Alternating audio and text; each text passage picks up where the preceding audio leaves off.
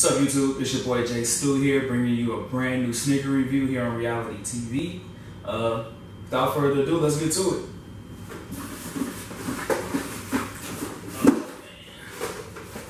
Nike box, so you know what that means.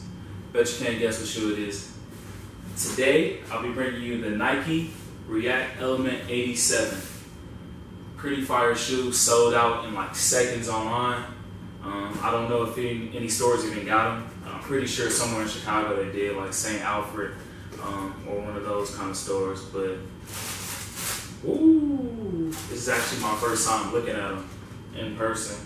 So wow.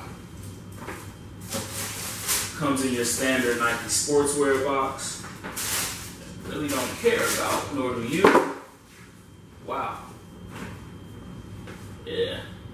Nike definitely stepped their game up. They got sick of Adidas kicking their ass. Oh man. Got 3M, Volt, the Nike Epic React material on the bottom. Oh yeah. Can't wait to rock these. But yeah, so I think the coolest feature of the shoe off jump is the translucent body. People, if you get this shoe, please make sure you have clean socks on. You got fresh kicks, go buy some brand new socks and bleach your fit. But yeah, I think that's super cool. We haven't seen this in a long time, since what, maybe the Air Force Ones. So this is super cool. It's actually a mesh opposed to the patent leather. So that makes the shoe super light.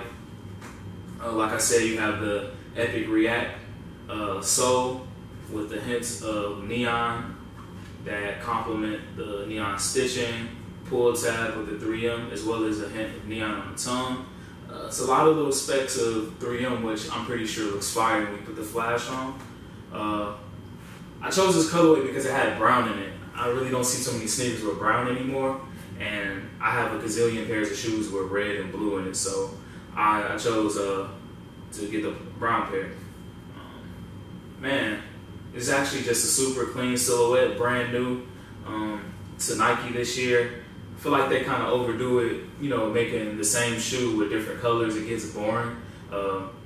Even though I do have like every color Jordan 1, I mean, kind of want to see different brand new silhouettes every once in a while. So I really do appreciate that.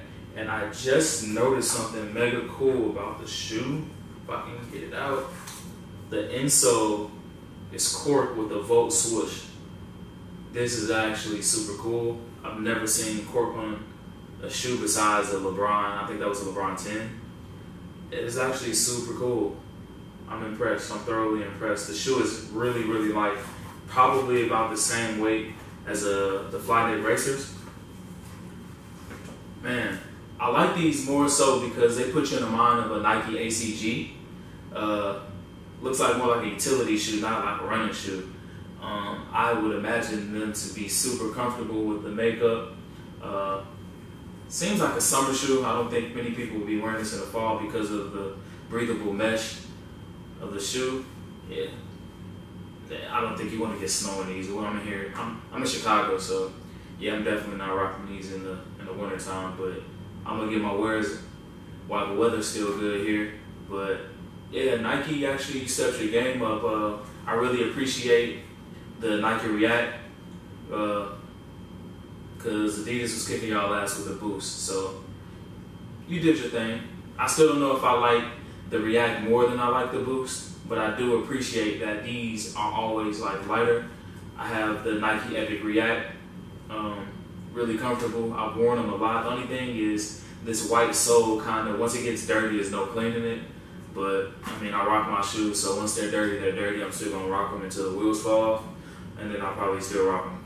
But yeah, Nike, you guys did a good job with this one.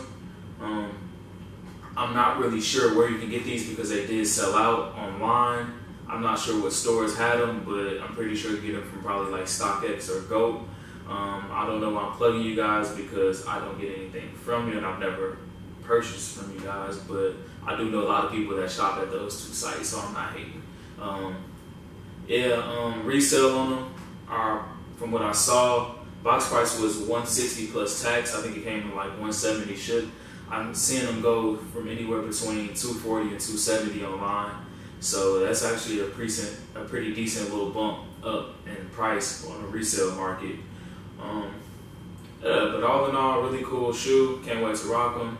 Stay tuned for more sneaker content. I got some heat coming for you, as well as I'm gonna upload a couple videos of my past weeks of sneaker rotation. Pretty much I rotate 5 shoes in a week, if not more. So kind of want to give you a small look into that. But for the people that don't follow me on Instagram, if you follow me on Instagram, you know that I usually post a couple pairs of shoes a week, if not every shoe that I wear in a given week. So follow me on Instagram at WontonStew1. Hit subscribe, hit the like button. Also, I guess I might as well let you know that I will be doing a free sneaker giveaway once I hit 500 subscribers, and then again at 1,000. The 500 might not be as nice as 1,000. By the time I get to 1,000, well, hopefully if I ever get there, it'll be easy season. So kind of giving you a hint of what kind of shoe I will be giving away. So like I said, hit subscribe. Stay tuned for more content. Thank you for tuning in. I'm out. Live from the Freebase Factory. Hey, Chuck, I need a hit. Wale. KB, what up? Young Boss, what up? OD, what up? Sneaker Man, what up? J.Stew, what up? Slim Gutter, Mo Murder Dice, so what up? Bad Crew, what up? Swale, hey, hey.